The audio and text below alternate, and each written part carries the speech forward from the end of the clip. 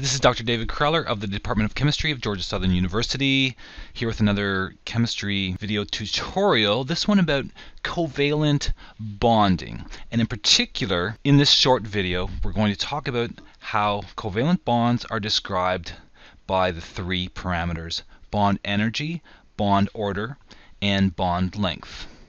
So we're going to define each of these variables and then discuss the way these three variables are interrelated. So let's first define bond order. It's a fairly simple concept, really. It's usually just an integer. It's either 1, 2, or 3, etc., which talks about the number of chemical bonds or shared electron pairs that exist between a pair of atoms. Typically it's an integer, like I said, but half-integer bond orders are not unusual, and you will often run into half-integer bond orders if you explore molecular orbital or MO theory and use MO theory to discuss certain special chemical species such as radical species or excited state species or ions. So that's bond order, simply the number of chemical bonds. So we're going to use this slide, which features this graphic, to define both bond energy and bond length. What we're looking at here is a graph of the potential energy of a pair of atoms that are bonding with one another as a function of their separation, or you could just say how far apart they are. On the horizontal axis, you have the distance between the nuclei. The farther out on this graph you are, farther apart are those atoms. So here's a depiction of those atoms. As you move this way towards smaller internuclear separation, they're getting closer together, and actually, because they're bonding, they are becoming more stable as they become closer. So you can see their potential energy decreasing as they get closer.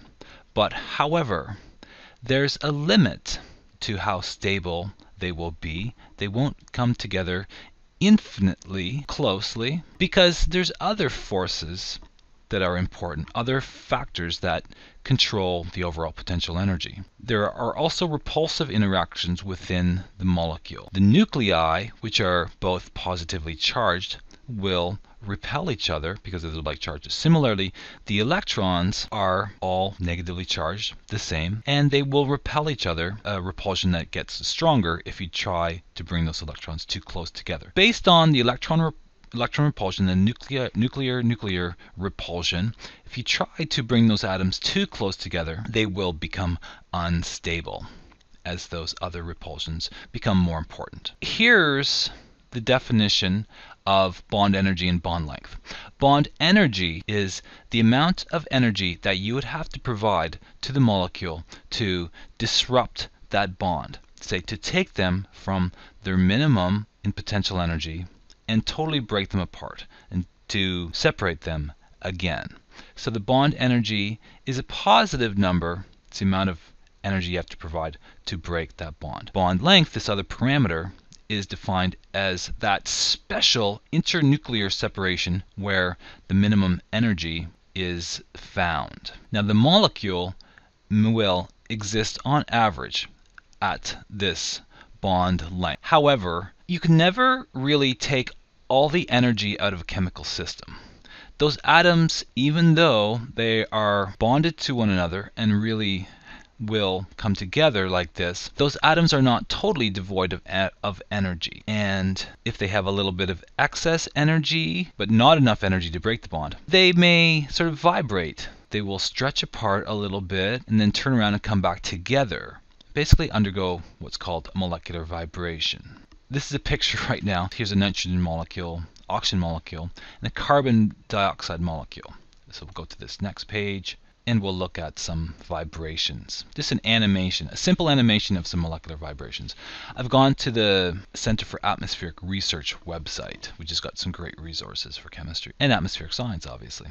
Now we'll go on to look at the interrelations between bond order, bond length, and bond energy. So here's three bonds, and in each case the bond is between two carbon atoms, but the difference is the bond order. Bond order is either 1, 2, or 3 as depicted by the single, double, or triple bonds between them. Look at the way that the average bond length depends on bond order. As bond order increases, the average bond length decreases. Let's also look at the way bond energy depends upon bond order. As bond order increases, bond energy increases. Let's look at this in another chemical system. Let's consider bonded carbon and oxygen atoms, again with either single, double, or triple bonds between them. As bond order increases, bond length decreases. As bond order increases, here in this system of the carbon bonded to the oxygen, bond energy increases. So the same trend in bond order, bond energy, and bond length can be seen in a few different chemical systems. Again, it's seen here in the nitrogen bonding system. As bond order increases, what does bond length do? Decreases. They get closer together. As bond order increases, obviously they're being held together by more chemical bonds and they're harder to break apart. So bond energy increases. And so here's another comparison of bonds. But in this case, we're comparing bonds between a carbon and a halogen, all which have single bonds between the carbon and the halogen. So here the bond lengths are not all the same. Bond length is increasing regularly as you go down this family of fluorine to iodine. And bond energy is decreasing as you go down that family. That is the case because the atoms vary in size. The fluorine atom is smaller than the chlorine atom, and the fluorine atom is able to get a little closer to the carbon than is the chlorine. The shared electrons that are in the internuclear region get to be a little bit closer to the two nuclei, and hence the stabilization is a little bit greater. As bond order increases, what happens to the bond energy? And as bond order increases, what happens to the bond length? Give you a couple seconds to think about that. 1, 2. There's your answer. As bond order increases, the bond energy increases and the bond length decreases. In which of the following choices are the covalent bonding pairs correctly arranged according to increasing bond length? The shortest bond length at the beginning at the far left of this list and the longest bond length at the right. Give you a couple seconds again. Okay, we're again revisiting this issue of the size of the atoms affecting the bond. And so as you can see, the fluorine atom is the smallest in this series of halogens, and so it's able to get closer to the carbon, and then it will have the shortest bond length. The answer is D. Thank you for watching, and thank you for learning chemistry.